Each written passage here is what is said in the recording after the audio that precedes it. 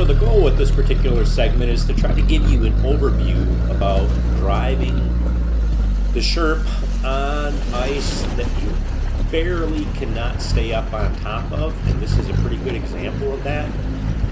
Again, on this particular day, it was pretty warm outside. It was about freezing. If you look at the pond right now, you can even see there's water that's on top of the ice. The ice is probably, I don't know, in this area it's probably about 2 inches thick, somewhere around there. You can see some of the chunks that kicked up on top of the ice as I broke through it. So you noticed I was going forward. Well, I was trying, I think, if I remember right, to turn a little bit to the left. And you really have difficulty steering through the ice because as the Sherp breaks through the ice, you're like clearing a path through that ice. And for you to turn, the Sherp is longer than it is wide. You can't do it. So you've got to bust up one of the sides of that channel that you're creating on that ice in order to steer in a different direction.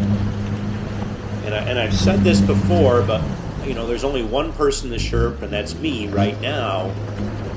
The Sherp is extremely well balanced, so if you don't have the load perfectly balanced from left to right or from driver to passenger side, it's going to go in a direction that you might not intend it to go. Again, because it's so balanced. And it is pretty light, too, when you really think about it, for how big it is. So there I was able to turn finally, get a little bit different direction, starting to go over by that tree. The water here is, again, fairly shallow.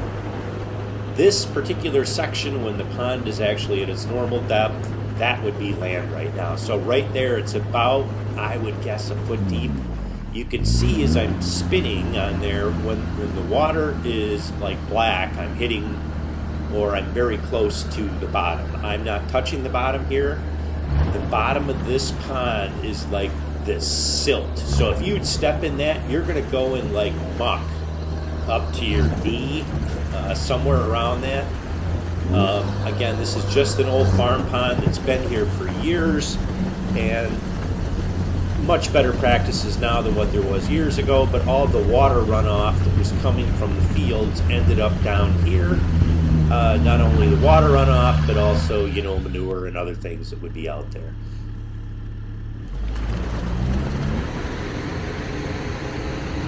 So one of kind of the neat sounds is when you're inside of the Sherp, is you're going through and you have those chunks of ice, and well, it's kind of a, not necessarily neat, but an interesting sound is that those ice chunks are hitting the bottom of the Sherp. But again, that is that Swedish steel that's on the bottom. It's fairly strong, and it'll take a beating. You just got to take your time. So you're kind of seeing that right now in the back tire. So that mucky, silty stuff that I was talking about, it starts to get in the treads of the tires, and when it gets too stuck in that, they can no longer act like paddles, and they basically just spin there. This isn't the most severe type of terrain like that I've been in.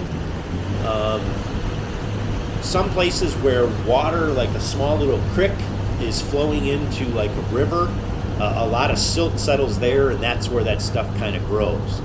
Or other areas, if it's really, really shallow vegetation, and everything's kind of been rotting in there forever, that stuff becomes very sticky, and it'll stick to the tires and not allow those paddles to work the way that they're supposed to.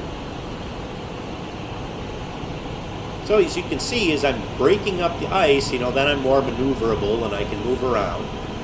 You know, you've had some people that say, oh, the darn thing goes so slow on the ice. Well, when you're breaking through, you're exactly right. It does go very slow through it. But I'm going through it, and there isn't too many vehicles that I'm aware of in the world that can actually do what this thing does. So when you do try to actually go up on the ice, and the ice is thick enough, which this is not, you'll kind of notice the front end will pop up in the air once in a while. And you can go up backwards on top of the ice too, but when you're popping up on the ice, the first thing that happens is that the front tires get on the very top of it, and then the back ones are trying to grip to catch up on top of there too. But most of the time when you're doing that, how do I say this? You're going so fast, it just takes a little while. You got about 60 millimeters of mercury of air pressure inside of the tires when you're doing that, so that's, you know, less than probably 1 psi. And you're in second gear, basically punching it. If you just go slow, it doesn't do anything. It just kind of like paws at it like a little kitten does at a little toy, so it doesn't really do anything. Second gear, 60 psi, patience, you'll get back on the ice if the ice is thick enough.